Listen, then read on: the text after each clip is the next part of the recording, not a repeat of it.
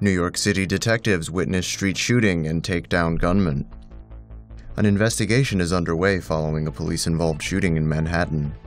Around 8 p.m. on Tuesday, 2 New York City police detectives were on their way back to the station after arresting an alleged rapist. They witnessed a shooting in progress at the corner of East 102nd Street and 1st Avenue in Manhattan. 26-year-old gunman was chasing an unarmed 21-year-old man and fired several shots, hitting the victim in the leg and torso.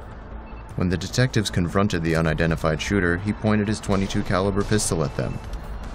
One of the detectives fired twice, hitting the suspect once in the torso and rendering him immobile until paramedics and backup arrived at the scene. The 2 officers were taken to Mount Sinai Hospital and treated for tinnitus. Both the shooter and the victim are reportedly in stable condition. Criminal charges are still pending, and authorities are reviewing surveillance footage of the incident.